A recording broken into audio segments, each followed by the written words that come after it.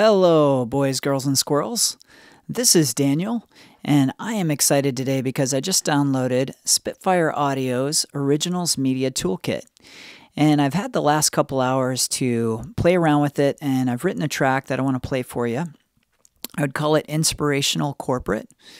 And I'm not quite done with it, but I'm a good way into it enough to where I can show you what this library can do. Most everything you're going to hear comes from Originals Media Toolkit. The only thing that doesn't come from it is the kick drum and a second string layer that I put in. Every single other thing that you're going to hear comes from this toolkit, so you can hear what you can do with this toolkit. So let me go ahead and play that for you, and then I'll go through the instruments individually so I can show you them individually. And then I'll give you my overall impressions of this library. And if you like this video, make sure you like and subscribe to this channel. So let's go ahead and take a listen to the track.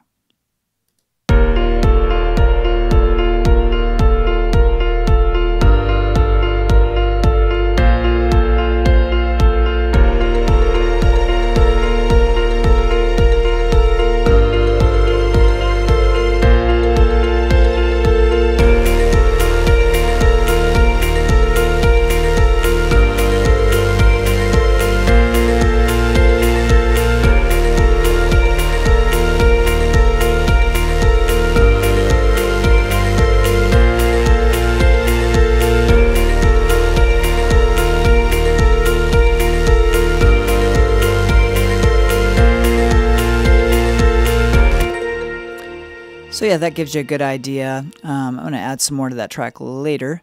But yeah, that gives you a great idea of what this library can do. You know, the main elements in this library, or the main element I should say, is Paul Thompson's piano. He recorded his Yamaha, I believe it's a Yamaha C3 piano. And it's gorgeous. Let me play that piano for you. That's the key piece of this piece of music that I wrote. So let me play that for you. I don't know how that happened.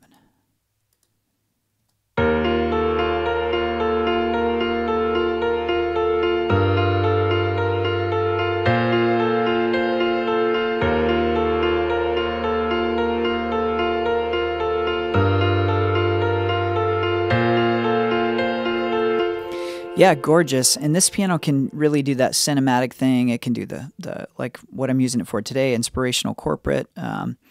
Sounds great. So here's a really cool thing about the Originals Media Toolkit. Inside of each sound, and so you're looking at the Media Toolkit here, and it's the piano patch.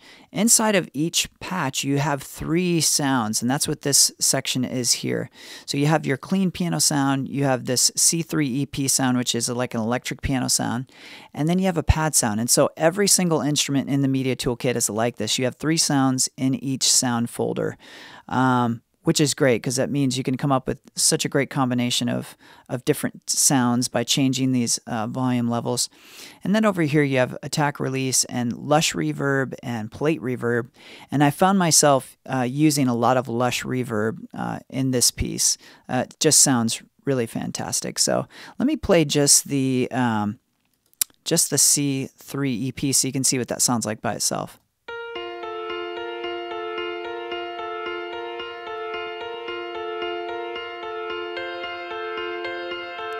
So yeah, by itself, obviously it's thin and crispy, but with that clean piano sound, it sounds really great. It added that bite that this track really needed. And then here's the pad sound.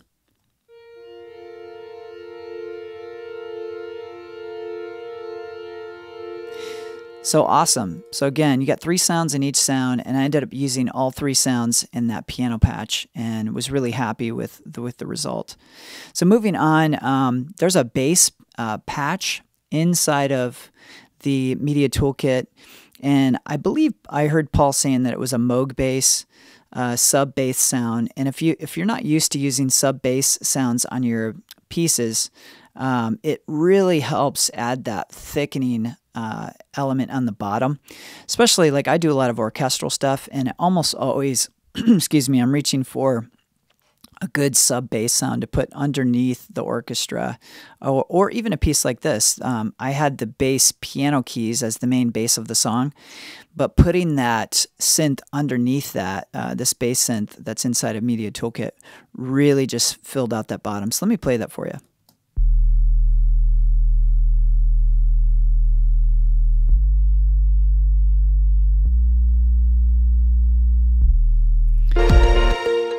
So yeah, there it is. And if you're listening on a phone, you probably didn't hear anything because your phone speakers are not going to be able to reproduce that sub bass.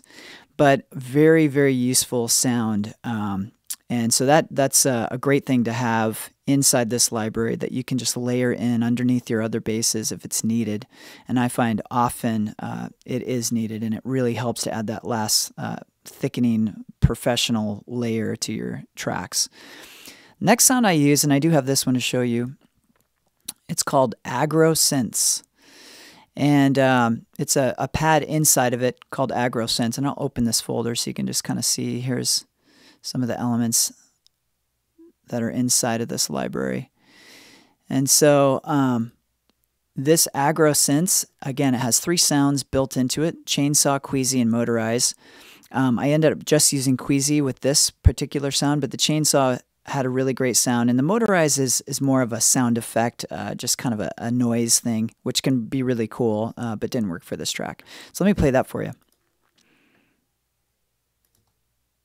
Oh, actually, it comes a little bit later in the track.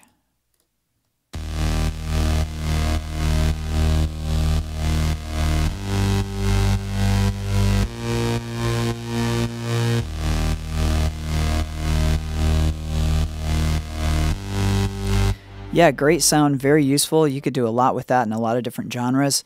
I use the Waves one knob pumper to give it that pumping sound. But you can do that with side chaining. You can do that with a lot of other plugins. And here, I'll play it for you without the pumping.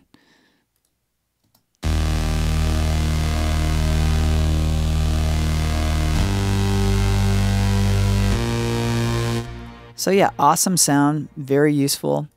The next thing I used was called Flute Effects, and I processed this track, so I don't have the instrument to show you, but very, very neat sound, and end up layering this sound underneath the whole piece. Let me play it soloed for you.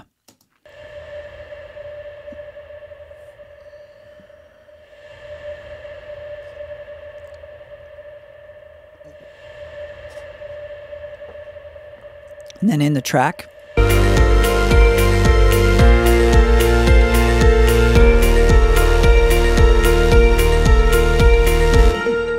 Yeah, so it's subtly in there, but I thought it was a really neat effect.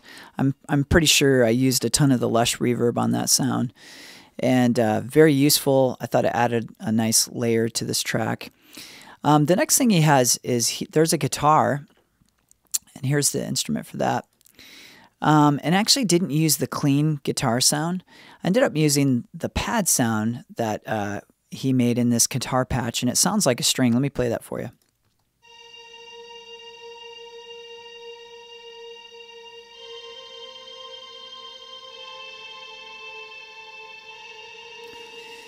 Yeah, and you can hear that in the track. Let me play the track.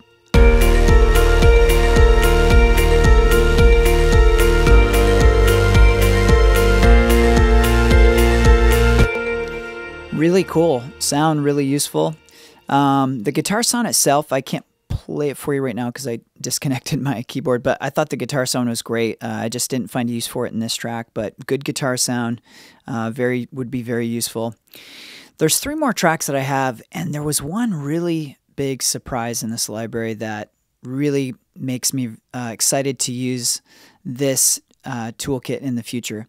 And that's this sound right here. I'm going to pull it up. It's under tuned percussion, and it's called Metallophone.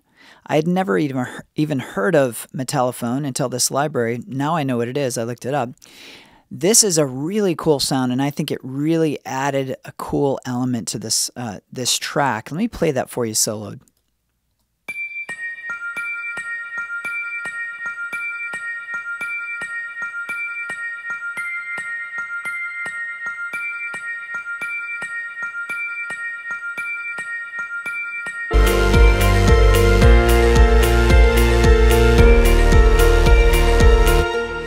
Yeah, I love that sound, and I could see myself using that a lot. I do a lot of orchestral songs, and so I could see myself using it in orchestral music. It worked great in an inspirational track like that, but it's just a texture that I didn't really have.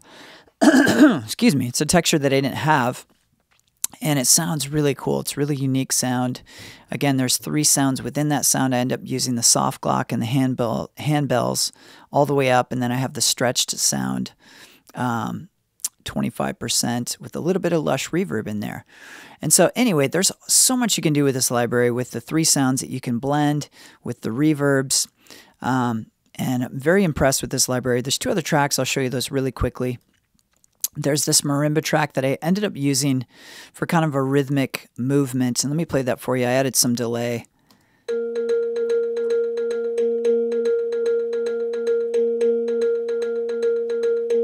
I'll play it in the track.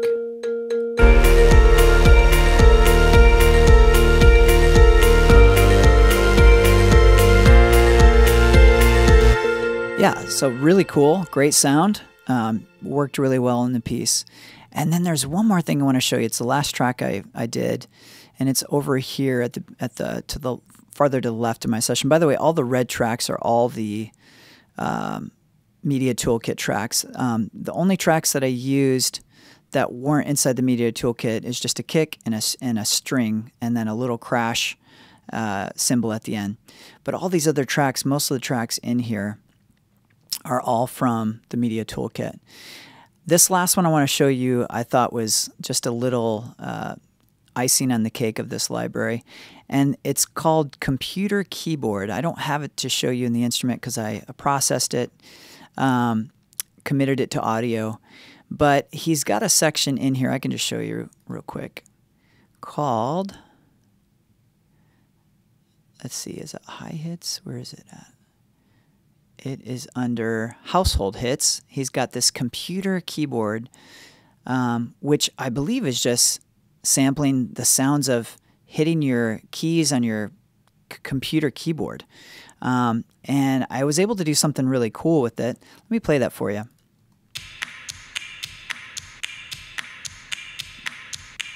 And now in the track.